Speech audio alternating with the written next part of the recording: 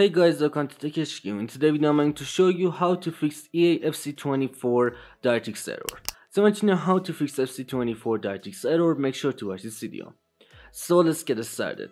To fix this issue, first of all, just go ahead and open up your game launcher like Origin or Steam. And now guys, all you have to do is just go ahead and right click on FC 24. As you can see, there is no game called EAFC 24 on my library, but you should be able to see it.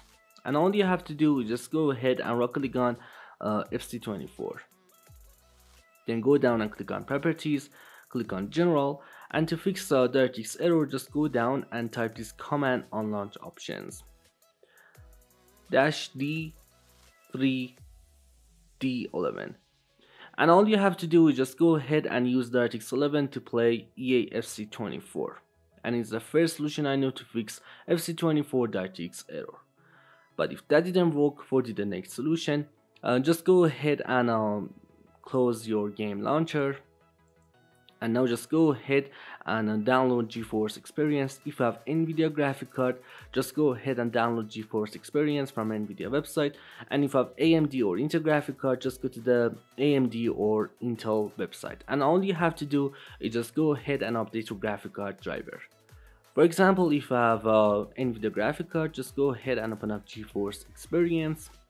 And then guys, all you have to do is just go ahead and log into your GeForce account. And then just go ahead and click on drivers tab from right over here, and then you should be able to update your graphic card driver. And also guys, make sure to update your Windows. To update your Windows, just go down on your desktop, just go ahead and type check for updates on right over here, and then click on check for updates, and make sure to update your Windows to the latest version. But if that didn't work, there is one more solution to fix EAFC 24 Directx error. For the last solution, all you have to do is just go ahead and set up Directx.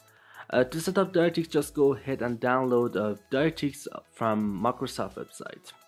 So just go ahead and open up your web browser.